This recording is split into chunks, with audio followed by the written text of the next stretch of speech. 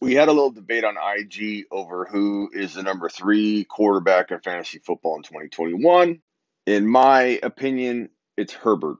Herb's the GOAT. Herbert's the GOAT. Punch you in the throat. Remember the song that we did? We produced it live on the Fantasy Football Show. How could you forget it? And get over to smitty1.com if you don't know what I'm talking about. Kyler, there's a couple names you could throw out there, but I'm going with Herbie.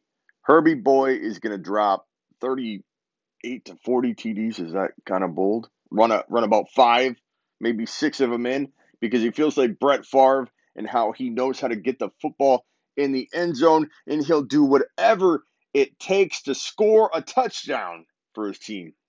I'm loving me some Herbie in 2021, and I want to know if you agree. Comment below.